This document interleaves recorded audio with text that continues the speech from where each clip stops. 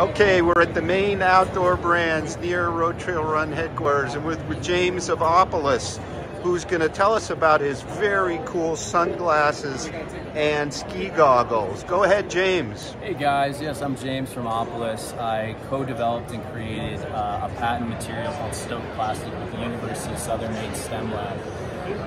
What that allows us to do is pull ocean-found plastic bottles from the ocean or landfill and create another durable good out of it again, using close to 70 to 80% of that water bottle into all of our productions. So first we came out with our sunglasses that were just listed as Outside Magazine's best lifestyle sunglasses, and then we just launched our prototype for our ski and snowboard goggle, which is 80% made out of that rPET. The only thing that's not upcycled is the lenses itself. So the straps, the buckles, the foam, the frame is all made out of Stoke plastic. And the biggest differentiator from us and our competition is that the materials itself that it's made of.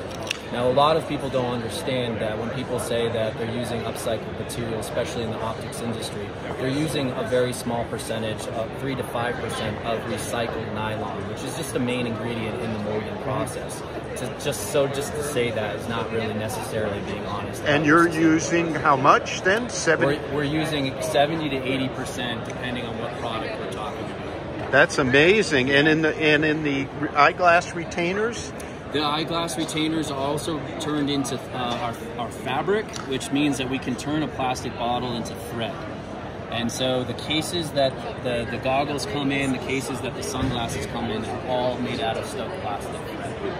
And to date, we pulled 350,000 water bottles from the ocean. 350,000. Wow. So where can we find them, Opolis? You can find it at opolisoptics.com, and then you can find us in LO Bean, you can find us in Toad & Co. and other New England areas. Just go to our website and you can find our location. And the goggles? The goggles right now are all online, but you expect to find them in LO Bean, REI Maine, REI New Hampshire.